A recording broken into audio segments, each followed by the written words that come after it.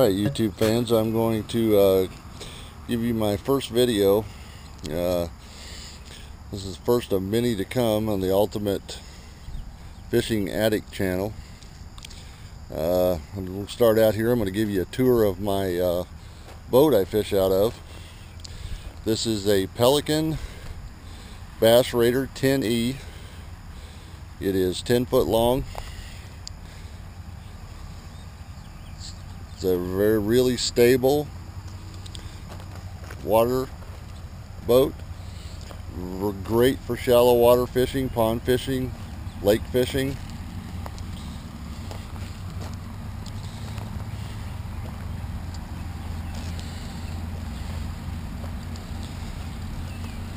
Give you a little tour here of it. In the back of the boat we got two rod holders. Come in really handy when you're carrying 4 rods on your boat, or 5. And then I have went ahead and added a couple of rod holders myself, one on each side, as you can see there. These are actually really cheap. You can get these at the dollar store if you have this type of boat, and they're actually $1 a piece, and they're for brooms or tools to be hung up on. And I seen them and thought I could repurpose them and put them on my boat as rod holders. I can hold up to 2 rods on each side comfortably. And then, as you can see, I added a 7-inch pedestal to my seat, since I am 6'6", so it gets me up higher and I can cast a lot easier by being up in the air higher above the water. I found out that it's a big improvement just adding that 7-inch pedestal onto the seat to get me up in the air like that. As you can see, I wrapped the bottom supports with just pipe insulation.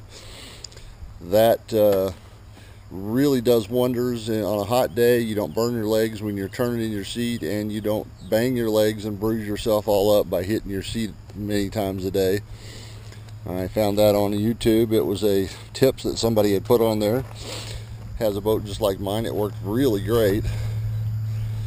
One of the additions that I'm really excited about is my Lowrance fish finder.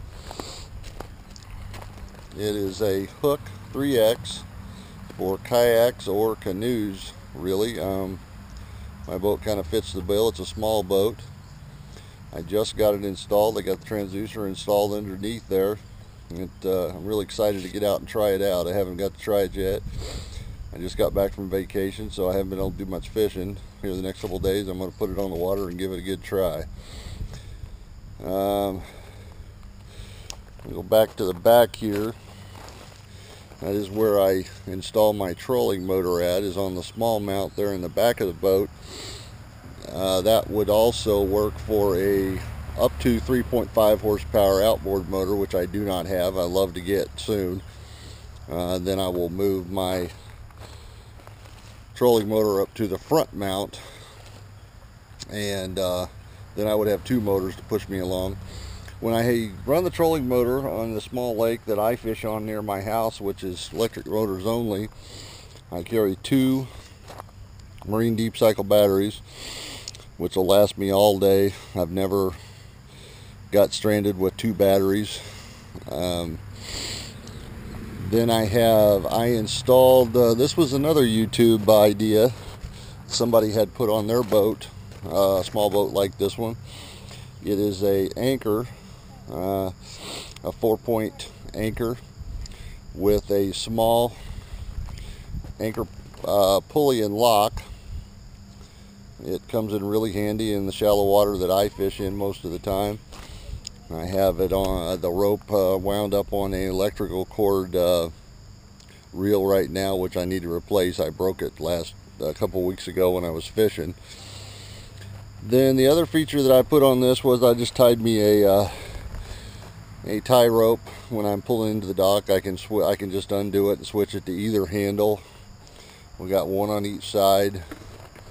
I can switch it to either one to tie my boat to the dock to get in and out, or grab stuff out of the truck. And then the other Handles are here in the back for loading. You got one on each side, and that way I can pick this up and throw it up in the back of my truck pretty easily. Like I said, I generally carry anywhere from 4 to 5 rods. I have one other rod that's a telescoping, more of a travel rod. It's a 6'6" heavy, medium heavy action, and I usually just bring it along as a spare in case something happens to a reel or I break a rod, and I did that a couple weeks ago. So I was pretty excited. A couple weeks ago I was able to replace it with this Berkeley Cherrywood HD. It's a 6'6" medium rod. I generally throw my square bills on it, chatterbaits, things like that. I got a square bill tied on right now, a jointed square bill that I'm pretty anxious to try also. And my other rod is this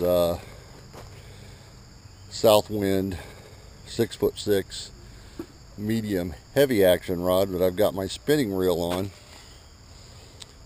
Right now that's really all I have to throw heavier stuff on. I don't have another good reel that really will throw heavy stuff, so I use a 15-pound monofilament on that spinning rod, so it will handle the heavier stuff. And the rod's like I said, a 6'6" medium heavy action, sorry. Then I have a couple of other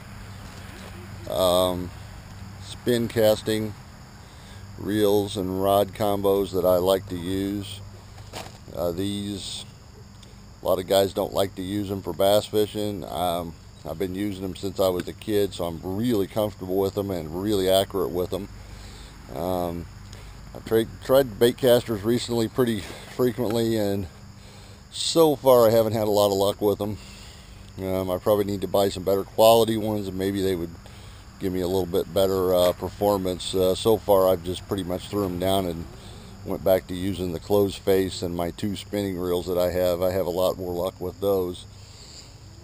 But yeah, this little 10-foot boat, it'll hold quite a bit of gear. Me and my son both get in it and put all of our gear in it and go fishing.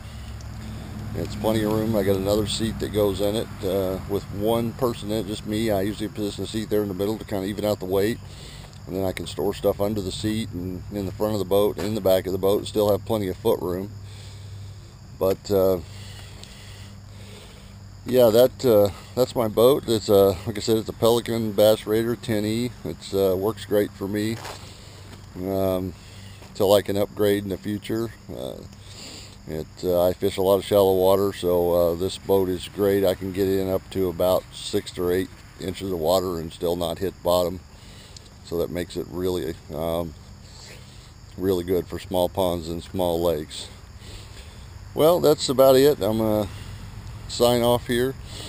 Later on this evening I'm going to try to get in there and do a mystery tackle box unboxing. I just got it in the mail this morning. Anxious to see what's in there, and I want to bring you all along so you can see what's in there too, and I'll kind of go over the baits and how we'd use them and what we use them for, and we'll see what all's in there this month. I'm anxious to get it open and get out on the water in the next couple of days and try my new fish finder out and my new baits and tackle from Mystery Tackle Box. And I also subscribe to Lucky Tackle Box. Those are monthly subscription boxes that you can get for $25 a month.